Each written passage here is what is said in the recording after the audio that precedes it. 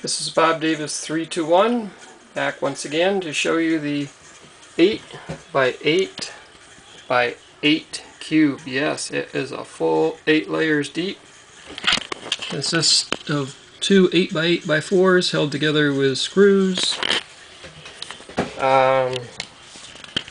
The back half is common anode with driver transistors. The front half is common cathode with a ULN 2803 that you can't see because it's behind all those pretty colored wires. And of course we're all running off of an Arduino Uno. And we're running a demo. The lights in the room are on and they are very bright, but the camera turns down the brightness because it is so overloaded by this display. Not really sure if everything is working 100% as it should, because I'm not really sure what it's supposed to look like.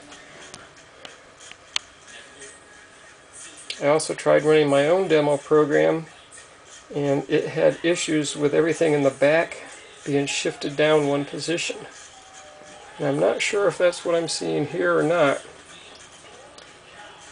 The theory might be that because the back half is inverted, because it's common anode, that might be messing with when the data is shifted in and out.